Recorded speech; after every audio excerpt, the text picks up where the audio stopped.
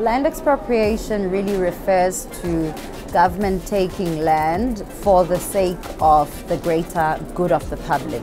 So in recent times, and I think what people can relate to the most, is when government takes on a piece of land where it may already be occupied by other people, but they don't take it forcefully. There's a willing buyer, willing seller deal that would go on, and what comes to mind for me is the Gautrain development. We all know that where the Gautrain is situated right now, there were properties that would have been along that route, and there would be negotiation with the property owners there, and on the basis of the willing buyer, willing seller, government was able to move those people out of those spaces and be able to create the Gautrain.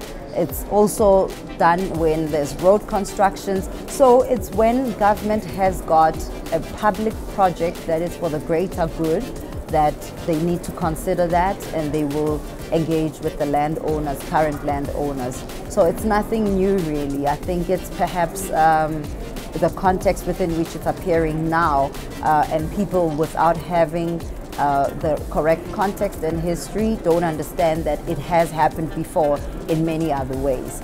So I don't think that landowners would be deeply affected by this or should be deeply concerned about land expropriation. Firstly, because we have very strict laws in our country. We have a constitution that protects everybody who lives in it. We also have a deeds office that is very strong in terms of managing titles. We have a financial services sector that is a key player and very critical stakeholder in terms of bondholders and a lot of risk that they carry for homeowners. So with that said, I think it's important to note that when government does eventually decide on the way forward, those are all the considerations to be made. And our recent history since our democratic South Africa has taught us that we have strong laws, we have a constitution, and our government really abides by that to the largest extent. And therefore, I would not be sending out shockwaves and jitters into the market about people feeling that their homes are at stake or at risk of land expropriation.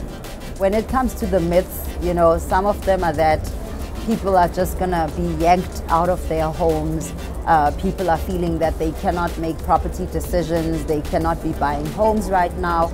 I think those are myths because if people get into understanding the real crux of what government is trying to resolve, what government is really trying to resolve is saying, what is it that we can do in order to ensure access and almost equitable access of all people to being able to have land and or land rights. And I think it's a necessary process that we do need to go through as a country.